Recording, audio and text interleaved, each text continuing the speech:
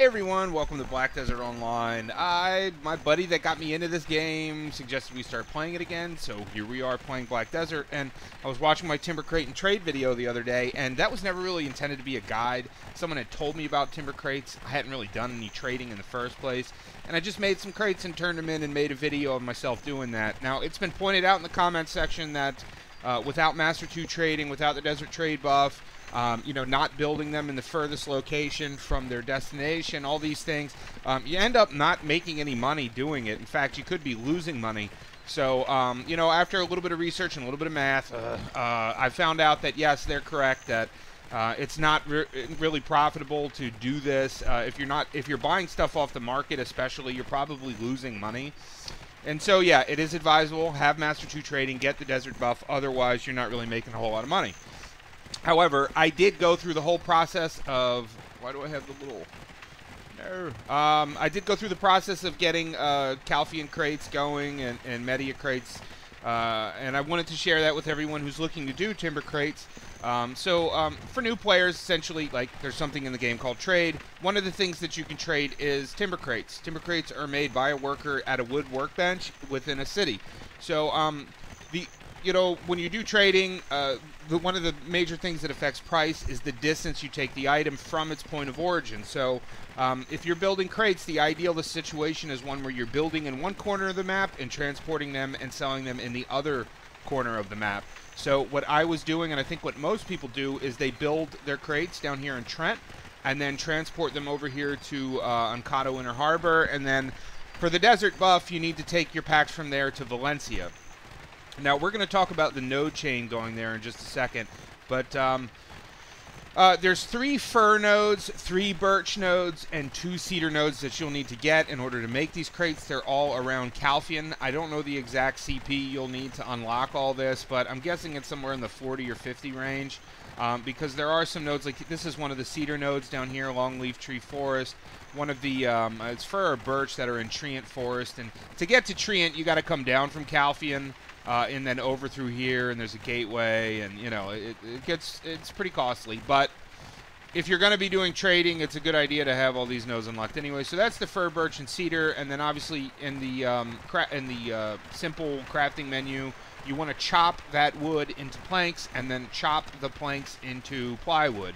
And then for each pack you make, it's going to cost you 5 birch, 5 fir, and 5 cedar plywood, and then 1 blackstone powder. There's a trade or skill one of your workers can get that allows you to craft 2 or 3 timber crates at a time. I know definitely you can get 2 timber crates at a time, and I've heard reference to a 3 crate at a time skill. So I haven't gotten either of those. Hopefully I do one day. And so, yeah, you want to build them down here in Trent, and then once you do that, you've got them all built up. Use the transport system in the game. Transport them first to Port Euphoria, and then from Port Euphoria, you transfer them over to Altanova, and then from Altanova, you go to Ancado Inner Harbor. Now, the node chain going there, all the nodes you're going to have discovered, for the most part, through questing, until you get up to about here, Shakatu Village. From there, you need to run down into Gahatspan, its layer, and go to the lowest elevation point. Keep going down, down, down, and then you'll unlock, you'll discover the node. And then after that, you'll be able to see the node manager, Rafa, and you can go talk to him. That one's not too difficult. However, I will mention there are snares and things that will trap your horse or trap you while you're running through here, so definitely go on foot. And, the elites there are actually pretty tough, so just be prepared for that. Now, this area is the tricky part. You follow the road, into these mountains here, and you keep heading east. And if you set your auto path to this mountaintop, it's going to take you about here, and you'll have to run up a cliff face. Obviously, you can't do that. You're not Peter Pan. So keep going around the back of the mountain. You'll see some ledges you can hop on, and then you can maneuver yourself from there onto this mountain and run along it and get Okan, and that will give you this Bamboo Valley node. So head back down the way you came and keep heading east along the road. You're going to notice a split. One split is going to go to the right and stay flat. The other one's going to go down and to the left. Take the down and to the left ramp. Keep going down into these canyons, down, down, down, following the canyon down until you hit this water pool here. You can't miss it. It's got a bunch of elephants in it and around it. Then on the other side of the water pool is Hamar. That's the node manager for this Iris Canyon here. So once you've gotten Hamar, run back out the way you came, and instead of taking the left path, take the right path this time. It stays flat. It goes along this ridge here. And you're going to go through like a little tunnel, archway. It's not very long. And once you come out, you'll see another tunnel archway. Just before that, on your right, is a ledge. Hop up on that ledge, hop up on the next ledge, and keep heading southwest until you get up on this mountain here. You got to kind of maneuver yourself up there. It's not really easy. Actually, it is easy, but it's not obvious. Just keep working your way up onto this. And then head west and get to Rhea. And Rhea's standing just in front of a palm tree. You can't miss her, and that will give you the Kamach Canyon node. Now, if you can't figure out how to get up here, you can continue following the road east until this opens up. You come to a clearing and head south, and you can get up on the back side of this ridge on the eastern side of it, and then, run all the way back to Rhea. So after you've gotten that, head out of this area, follow the road, out, and it opens up into a big savanna, and there's lions and stuff running around. Keep heading east along the water, and eventually you'll see Ancado Coast. There's a big building there with fences and people running around. You can't miss that. And so snatch that node, and then from there head east, and you get about here, and there's like a cliff. You got to maneuver yourself down with your horse. It's really no big deal. I managed to get down no problem, and then get to Ancado Inner Harbor here. And once you've got that, you've got the full node chain unlocked. Now, if you're doing the, if you want to take them to Valencia and work with the desert buff, trade buff, then head south along the road here. You'll see this observatory here on your right as you're coming down the road. Grab that because that's the only node you need beyond Ancado to get to Valencia. And then that's the full node chain going to Valencia, from Shakatu Village. Now, all this other stuff, it's all easy to get to. It's along the roads, or your questing is going to take you there. So I'm not really going to explain how to get every single node from Trent all the way to Ancado. So yeah, that's essentially it. For the crates, you're getting just over 100,000 per crate without the buff, which if you do the math, that's about what it costs in materials. However, I mean, if you take into account that when you sell your lumber on the market, there's a tax, right? So it is, in most circumstances, more profitable to make the crates and turn them in, but it is a lot more work, and you do have to factor in that you're paying transportation costs for all these crates, and you're spending a lot of your time doing it. So is it really worth it? In my opinion, probably not without the Master 2 buff. So I'm just stockpiling all my wood until I do get Master 2 trade. And for leveling trading now, you used to be able to do this neat little trick where you picked up a bunch of stuff here at the east side of Valencia, and then you could run them over to Finto Farm here and turn them in and just overload yourself and roll there, and it was very easy. I mean, it was still a pain in the butt, but you could do it quickly. In February 2017, they put in a minimum distance before you can get XP, which is 500 meters. And so you can no longer do that. What I'm doing to try and level my trading as quickly as I can is I'm doing, a circuit where I just take materials from Velia to Heidel, Heidel to Tariff, Tariff to Altanova, Altanova back, and just keep going around like that, probably the old-fashioned way.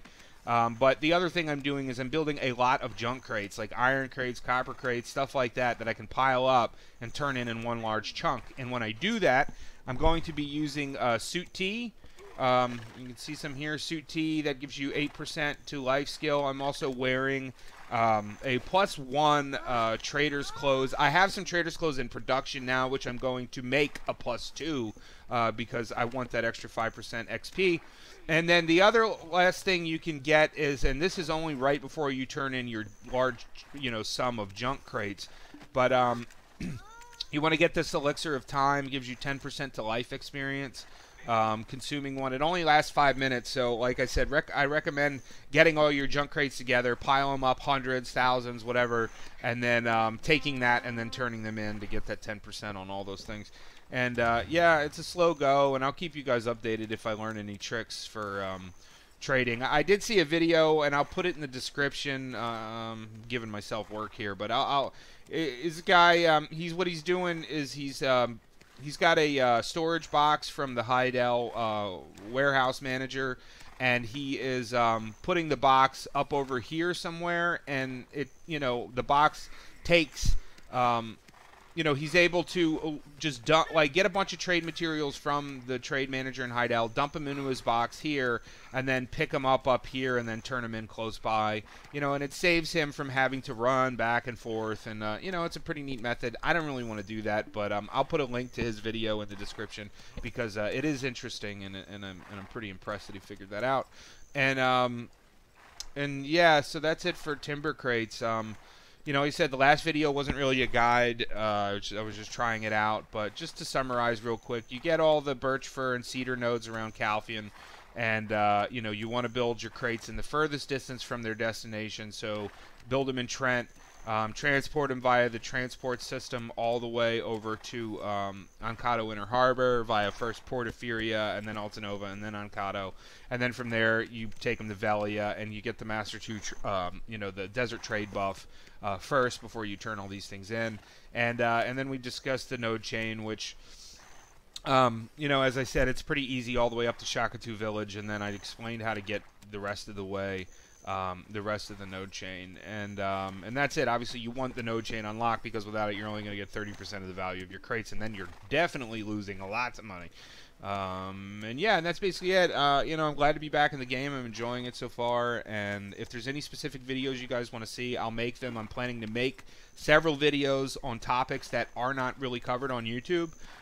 So that's coming, and you know, all you guys that like, comment, subscribe, you guys motivate me to make more videos. I never really intended to make more videos than that one beginner guide I made, just because I felt like there was a hole in the beginner guide, you know, section in YouTube for this game, and I just wanted to fill it. But I've gotten such overwhelming positive response that I feel like I should make some more videos. So if there's anything specific, let me know, and thanks guys, and I'll catch you in the next one.